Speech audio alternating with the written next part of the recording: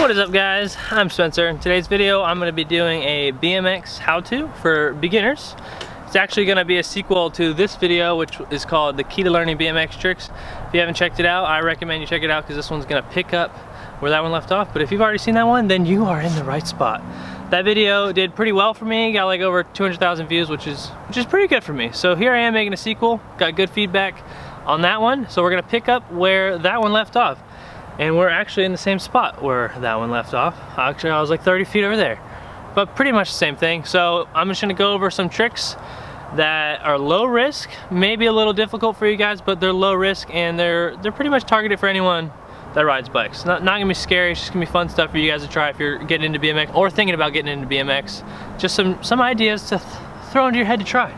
Before we start, I recommend everyone wears a helmet. BMX is dangerous. You can get hurt doing absolutely anything, just like you could get hurt walking or driving a car. But you know, you gotta assume the risk and protect yourself. You know, safety first, kids. I'm all about the kids on this channel.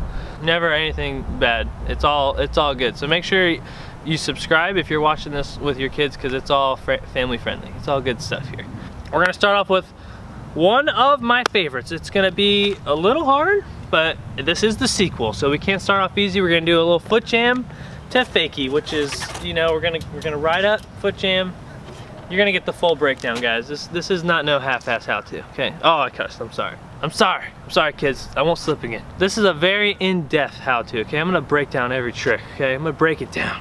Here we go. Foot jam fakie. Let me show you one real quick.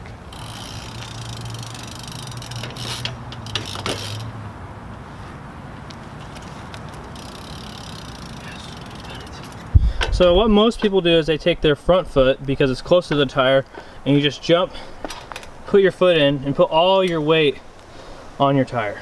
That's why see my foot is jammed? Foot jam. Some people do use their back foot, but as you can see, a little bit of a farther gap. This one, you just barely, like, instantly in there.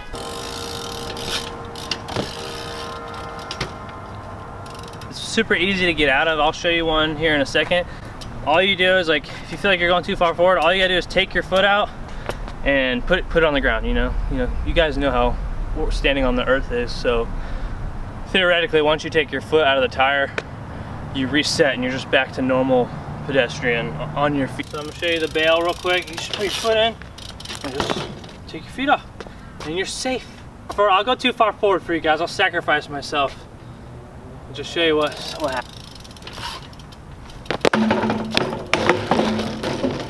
And if you don't know how to do a fakie, I did make a how-to for fakies. I just think it's like easier and it looks a little better when you fakie out, but I'll do one without the fakie out in case you don't know how to do that.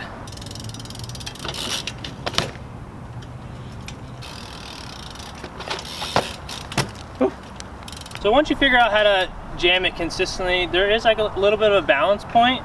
So kind of put your chest over the bars and maybe look down at your front tire. And that's gonna kind of help you gauge. And also you wanna be flat on your tire. Like, you don't wanna hop in and be leaning over here, because then it tweaks your bike out like this. You wanna be just straight on top of it, so that when you kind of hop out, your bike is just, like, you know, ready to go.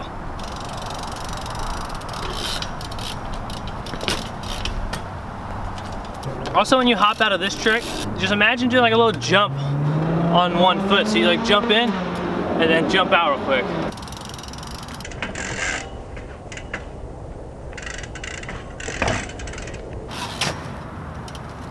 Push your momentum through the tire into the ground and pull it out, so you get a little pop back and you can get back on your bike. Hopefully you guys can understand that trick now a little better and go out and give that one a try.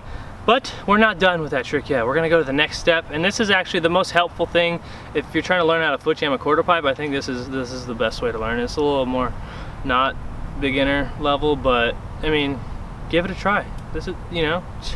All right, this is not the ideal setup to learn this, since I already know how to do it. It's not that big of a deal. But you want to just find a curb, preferably like a sidewalk with something. This has like a little bit of a drop there, but I mean, the danger risk only goes up like, I don't even know, a fingernail. You got to be able to nose bonk to do this one. You got to be able to like bunny hop and get your weight forward. But we're just gonna bunny hop and foot jam, and then we're gonna hop back out like this way. So just pretend that the flat ground is a quarter pipe, and you can do a lot of stuff with this and learn a lot of tricks. But we're just gonna do foot jams now, and the thing that's gonna help on this one is a lot of mistakes people make when they do it on a quarter pipe is that they foot jam and their weight is straight down. So when they go to like spring out of it, they just go up. They don't really go back into the ramp, or they'll go into the ramp and be like, and their tires will just skid. So the correct way to do this is to go up foot jam and keep your bike at an angle this time, so when you push off, you go back in to the ramp. Here we go.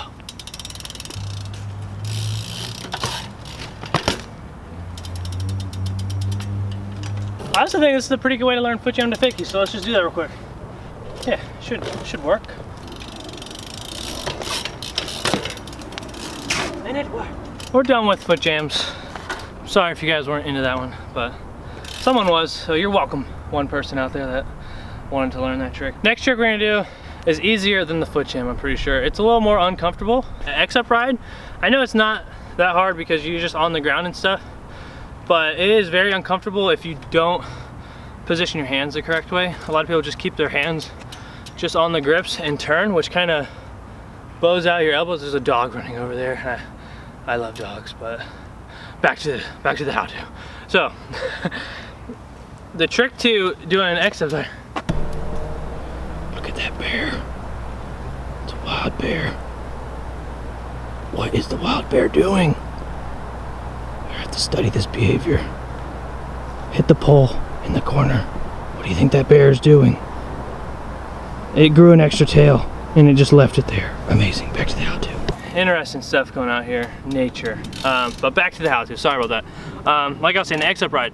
A lot of people keep their hands just on the grips and turn like this, which makes it a little uncomfortable, but if you just make like 2 OK signs, you know, put in there, it actually gives you a lot more flexibility. Look at that. Whew. Flexibility.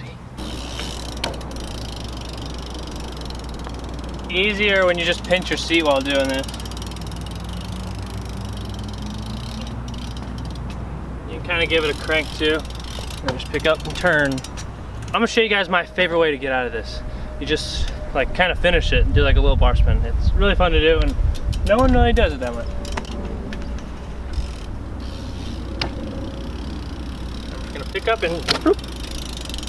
If you guys haven't seen one of my videos before, I usually am wearing knee pads and shin pads and a jock strap while riding BMX. Jock strap especially all the time.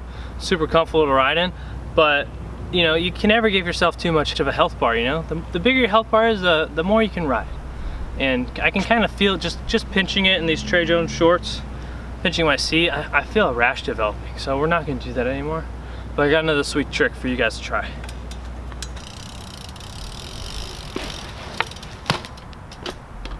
Amazing. I know that trick may look a little crazy, but it's really not that bad. You're gonna need to have pegs on your bike, at least a back peg. I'm only putting this in the video because I learned this like when I first put pegs on. It was like one of the first things I learned, so I'm sure one of you guys will learn this. It's pretty cool. Disregard my super pasty white legs. You know, I live in Antarctica, so that's my excuse. So you gotta put your back foot on the rear peg, and then you're gonna dangle your left foot off, or whichever, the opposite foot that's on the peg, obviously.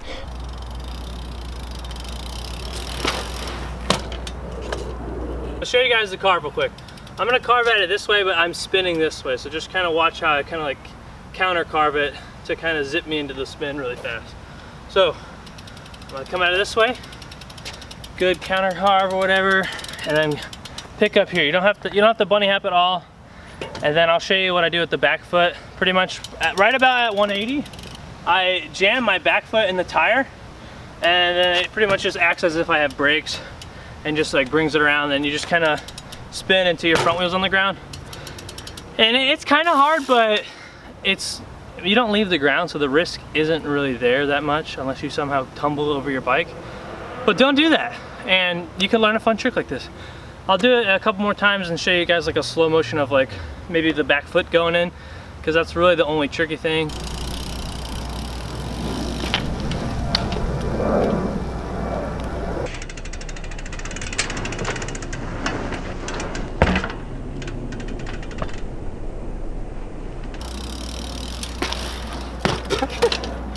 Also, a quick note about that trick: go slow, don't go fast. Go very slow and find your speed, but go slow. See that guy? Too fast, slower than that. All right. I'm gonna try to mess up on one just so you guys can kind of see maybe what you're getting yourself into. You decide to try this. Here we go. It's not even bad. In the previous key to learning BMX tricks, I went over that you guys should learn manuals and stuff, but I didn't really give you guys that many tips on it, so I'm gonna give you a couple tips on manuals if you're working on manuals, because manuals are super fun and you don't gotta leave the ground. So the risk, not really there unless you loop out and keep your feet on the pedals and just smash your back and your bum. But don't do that. Trick to the manual, okay? Lock your arms and you want to squat over here. You know, like last time you guys took a poop in the woods or something, you know how you squat? Same exact squat, but you're gonna squat over the back tire. You're not really gonna move your arms that much once you lock them. It's gonna be mostly just in the hips. You know, your hips are gonna kind of sway back and forth and kind of, you'll figure out the spot, but lock your arms, sit over the tire, and then also you can, if you have a cassette, you can like kind of pedal pressure down a little bit to get the front end up to kind of save it to go a little further. Same thing with brakes, but it's the opposite. If you lean too far back, you can pinch your brakes a little bit and it's gonna throw your front end right down. But here's a couple manuals for you guys.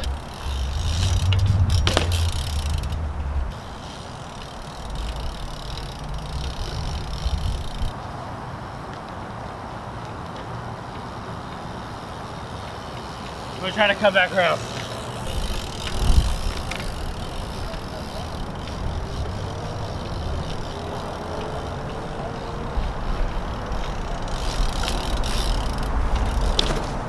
Darn it! Alright, I'm not gonna go that much more into how to manual just because I did a how to manual with Adam LZ like a couple years ago, and I'm contracted not to talk about it much further than what I did, so take it as it is. If you guys want to see that whole how to, just go in the search bar and type in BMX how to manual and then Adam LZ and it should pop up, but it's probably not going to work unless you've watched all of my videos first. So I mean, probably watch all my videos before you do that, but I mean there's that information if you needed that. A lot of you guys may want to have some style riding a bike, but you're just not there yet, you know. That's fine. It takes a while to get style. I mean, I still haven't found style riding a BMX. I've been doing it for like 10 years. But here's a little trick that's just gonna make you look good getting up those curbs. And it's super fun to do, but we're gonna do a little tire slide, hop ups on curbs. Or you don't even gotta hop up. It could be a completely tire slide grind. I got new tires, so it should be good. Here we go. So this trick's pretty simple to do. All you gotta do is pick your front wheel up on the curb, get your back tire nice and snug against the curb so it's like resting on it, and then you're gonna lean all your weight forward over the handlebars, and you gotta make sure you keep your front tire like parallel.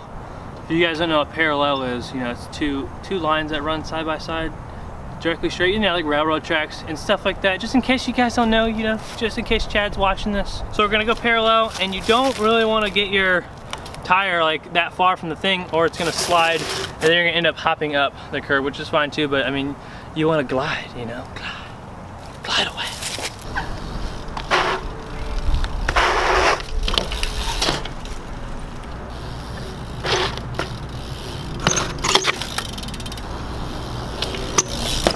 Alright guys, daylight is gone, the sun has left us, so I'm gonna end the video there.